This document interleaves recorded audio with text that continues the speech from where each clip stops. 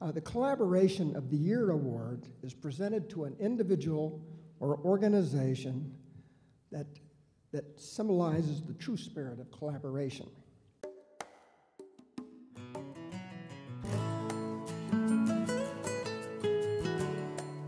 Brian has done so many things for this community that nobody knows about. I think he's been a significant business leader in the community with the work that he's done with Old Town and Old Town Square properties. And in addition to that, he also cares about people who are not likely to be high on people's radar screen as deserving of help. And his work with the homeless has been going on for almost 25 years, which is rather unique. He has collaborated with Colorado State University to ensure that not just the students, but the people who live here are people who are treated well. There are a lot of folks in this community. It's a wonderful community that there's always lots of people who are willing to give their time or give, their experience or give some money, but it's very rare combination to find somebody who is willing to give all three of those things and do it at the level that he does, while still also maintaining, an incredibly important business for the community as well. He's a silent person. He's, again, a gentle giant that doesn't want any recognition. He can be really intense and really dedicated to solving a problem, but he never loses his sense of humor about it. So he claims he comes out of Colorado State University. He claims he did a thesis, but Brian, it's empty. Maybe that's all you had to say at graduation. We are proud that Brian Soukup is a graduate of the business school at Colorado State University, but I'm still looking for his transcripts if I can take his diploma away from him. Brian has a tremendous care about this community and the quality of life for everybody. One of the most successful human beings you can find in our community is Brian Soukup, because what he does is have social impact. He doesn't seek, nor does he get a lot of thanks, and he should get a boatload. No matter what it is, Brian Soukup is there, but yet you don't see him. So it's good that United Way found a way to recognize the contributions of Brian Soukup. Please join me in welcoming this year's 2011 Collaboration of the Year Award winner, and I must say a very reluctant award winner this year, Brian Soukup.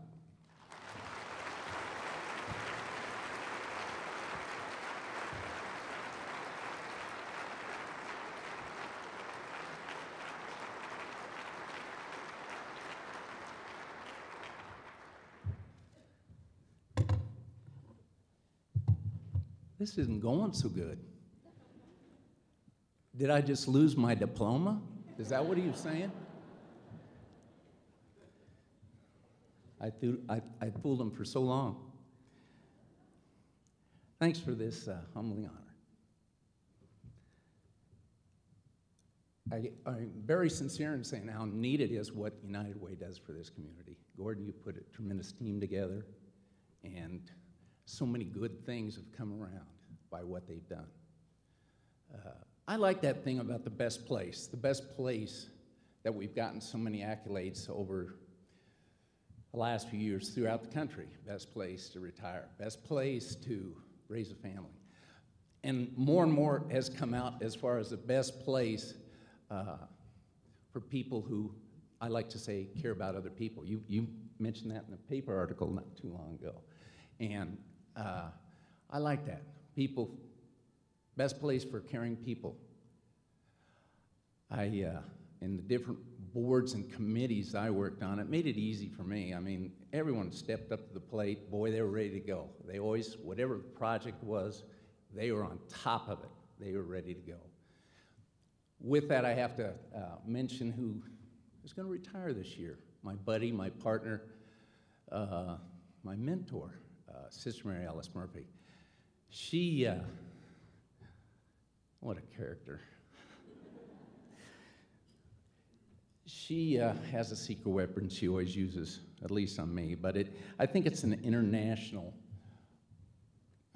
nun code where if you're a Catholic, you don't say no to a nun. Project after project, there she goes. I'm not going to say no. None. Last time I said no to a nun, 2nd grade, York, Nebraska, parochial school. I was in trouble. Nun standing right over me. Brian, you don't say no to a nun. You say no to none, that's like saying no to God. Ooh. And then she added, saying no to a God? Well, that only means one thing. Eternal damnation in the flames of hell. Then you fast forward, okay. Sisters asked me for the next project. All right, we're going to do this. Okay. Well, let's see. What are my options here? Let's weigh it. Eternal damnation, little volunteer work. She knew I'd come up with the right answer. Years ago, I got from a charitable organization a little story that I'd like to share with you. I keep it in my office. Neat little story, so I want to share it with you. It goes like this. On the street, I saw a small girl, cold and shivering in a thin dress, with little hope for a decent meal. I became angry. I said, God, why did you let this happen? What are you going to do about it? There was no answer. I went home later that night. The answer came quite suddenly. God said, I certainly did do something about it. I made you. Thank you, y'all.